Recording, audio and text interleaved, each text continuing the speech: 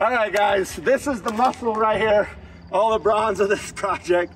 Right now, they're still kind of smiling. They're happy guys, but by the time we get that wall 24 feet, they may beat me up. These guys are an awesome crew. They're absolutely kicking butt. Super excited to have them. This right here is our lead man. All these guys are great, so we're gonna work them to the bone, get them up in the air, stay really safe, and maybe we can talk them all into going swimming when we're all done. So, all right, guys, thank you. Thank you. Gracias. Back to work. It's physics, math, and engineering. Machine it, draft it, build it, test it, break it. Every time something new gets built, the entire world advances. Laying in bed at night, it's designing new parts, designing new suspension, designing new wings.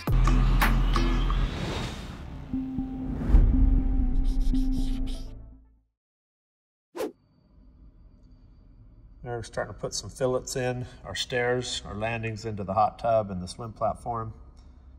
It's kind of funny on the computer, it looks small. It doesn't really look like a 25-foot wide pool by almost 50 long, but there it is. There's our deep hole for diving.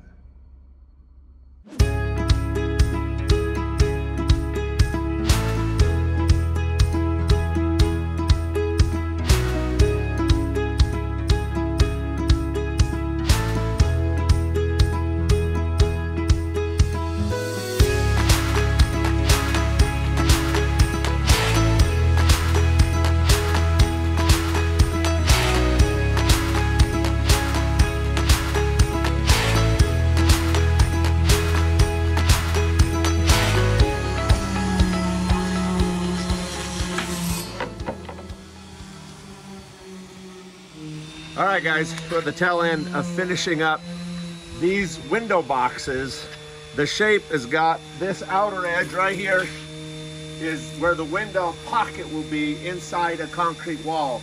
This inner edge is what you'll be able to see through to get to the window, and this overlap is where the window meets the concrete and steps to the visual viewing point.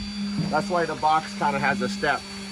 You can get concrete window bucks that go in a form, but they won't work for the type of window seal I need to make. I need no tapered edges so that I can get a really good seal on the window inside the pool. With no tapered edges means these boxes are gonna be hard to get out of the concrete. They're just temporary forms. We're gonna screw them to the side of a concrete form, screw the other concrete form to the other side of it, and then when we pour the concrete, it will wrap around this box entirely. And then we'll use a vibrating stinger that shakes the concrete and makes sure it gets really tight. Since there is no draft on this, it's coming out with a sledgehammer and there'll be nothing left of these boxes when we're done. So this is a one-time use. We have 12 of them to make to put 12 2-foot by 4-foot windows inside the swimming pool, so you can see in and out of the pool, also to kind of let daylight in to the 24-foot deep section of the pool, so you can kind of light up the big black hole in the bottom. So we got a bunch more work to go. We got Armando and his helper here. Armando's been helping us do construction projects for almost 30 years. Literally almost 30 years. So he's been around our family for a long time. So we got a lot more to do. Enough talking. Let's get back to work.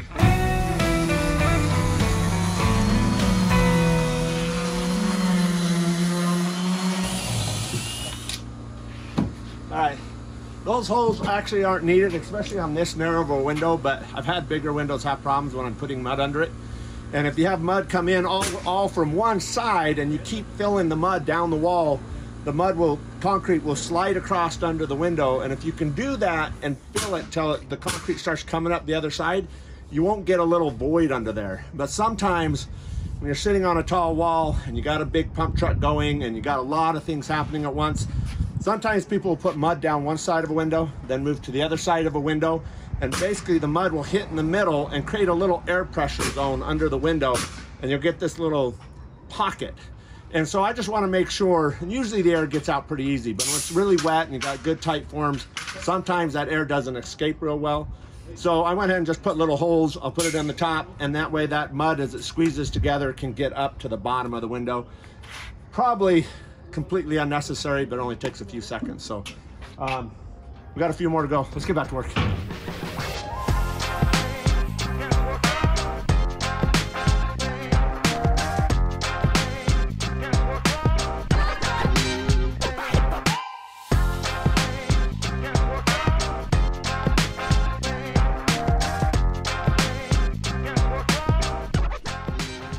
We left ourselves a little hole to get in and out of the bottom of my new pool. This is my 24-foot deep pool. So at this depth, the PSI generated is high enough that most people have to clear their ears 3 times to get to the bottom at this depth. So this will be good free dive training, the speed at which you can clear your ears, swim to the bottom and get back up. So I'm really excited about this pool. It's a lot more work than you could ever imagine, but it's going really, really well. And I'm really excited. This gives you an idea of how big the moving floor has to be. This pool has a floor that will move up and down with the touch of a button to change the depth. We've come a long way. You guys know the drill. Let's get back to work.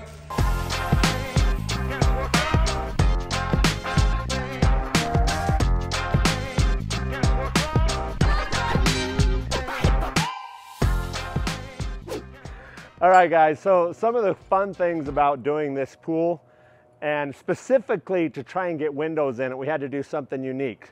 When you're doing a cylinder, it's one of the strongest structures you can build, so that adds a lot of advantages, actually simplified it. But what actually made it more difficult was putting elongated windows in it. Now, I could have gone a really easy way, which would have been put small windows, but what ended up happening is then it'd be hard to look in, and I wanted the kids to be able to walk up from the outside and kind of look up and also look down 14 feet below them. And so I wanted long windows. What that does is it creates an area where the pool would want to billow outward. It sounds funny even with that much concrete to the side, but bow outward and then cause stress cracks right off the corners of the window. So the way we prevent that is we go to different size bar, and then we actually make a bond beam structural member to each side of the window. So if you think about a pool design, if this is my pool, I put bars that go all the way around it. But those bars could bow outward, and so could the concrete and crack. So where you get a lot more of the strength is you have your vertical members, but you go horizontal and the bars wrap the entire diameter. Now, as you go from bottom to top, you have to add more and more steel at the bottom, less and less at the top, just like building a skyscraper. Big beams at the bottom, and they get smaller as you go up. Otherwise, the skyscraper would get so heavy, it would collapse on itself. And you'll also just be wasting money. So this is the rebar range that's inside the wall. Give you an idea, this is what's in a traditional house 8-inch thick wall. And it would be roughly 12 to 16 inch on center, depending on the wall and where you live. But that's a number 4 bar. This pool has got a bunch of this in it, and one size up from there, and then everything in between, but to kind of give you an idea. But one of the things we had to do, if you think about the rings going around the pool, down near the bottom, they're only a few inches apart. They're really tight to handle the pressures and loads. The deeper the water is, the more pressure it wants to explode. So we have more bars becoming less and less and less as you work to the top. They're also double mat, which means there's 2 layers of bars in there. But then when you get to the window, everywhere there's a window, you're now making a break in the bar where it runs into the window and where it picks up on the other side, which could cause cracks out the corners of the window. Small windows would fix it. Elongated windows, we had to do something a lot more. So we built structural beams out of rebar that go vertical with big bar down the sides of the window, and it's multiple bars in a wrapped ring all the way to the top on both sides of the window, and then this other bar that chases runs around the bottom, goes along the window, and runs around the top. So essentially you have a giant beam on both sides of every window. So we had to build a big rack of them, full height, then crane them down, and then wrap the bars, get to a window, go window to window, and now what we have is a giant structure that's going from a belly wrap through the window, so that window cannot bow out. To give you an idea of how strong and how much rebar we put on each side of the window, the bond beam that's on each side of the window is the same call out for my rebar span over my garage that spans 20 feet across the top of my garage door that has a concrete lid, that is also holding the pool deck, pavers, a patio, an entire roof, and cabana on top of it. And so that's how much rebar spanning 20 feet is what ended up going to span only 4 feet in a window. And we had to put them on 2 sides of every window and then belly wrap them on top and bottom to make sure it couldn't bow out.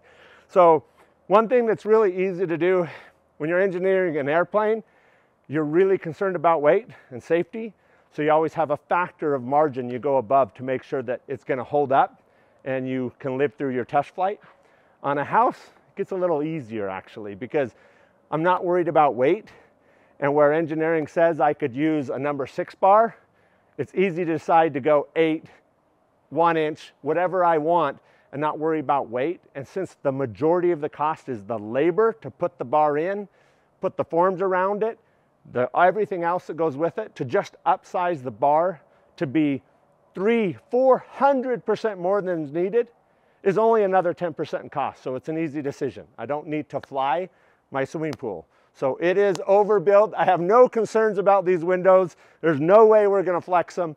But just to be sure, we're going to go ahead and install the windows at some point prior to even adding more structure on the inside with the pool coatings, plaster, liner. All the real structure is this rebar cage we put around it. We're going to fill it with water, let it sit without pool equipment or anything, and just double check, make sure the edges don't crack. To add one more level to make sure the edges are strong, not only do we have the beams, the belly wraps above and below, but we ran diagonal bars through all the corners to kind of grab that stress fracture point. So I think we're more than overkill, but it'll be fun to fill it up with water. Might be winter, jump in it ice cold, who knows, we'll see. But if we're ever gonna get this pool done, you guys know what we gotta do. Let's get back to work.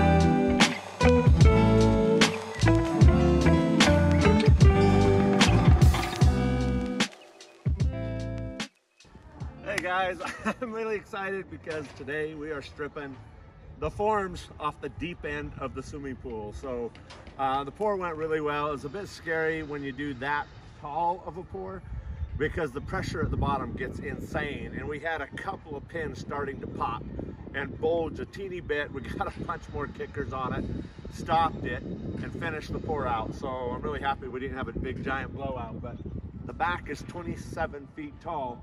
This big cutout in the front you see is where the pool goes 50 feet this way. Well, it's 50 feet total in length. So this is the shallow end of the pool that comes across this direction of the house. So deep end's done. We got a lot more to go. Today we're gonna start pouring the rest of the foundation on this end, work our way this way. I'm standing in front of 2 sets of garages, a 20-foot door here, 20-foot door here, and these actually will drive under, this door will drive under the shallow end of the pool. So you'll actually see the pool above you. But anyway, I'm excited. We got a lot to do. You know the drill. Back to work.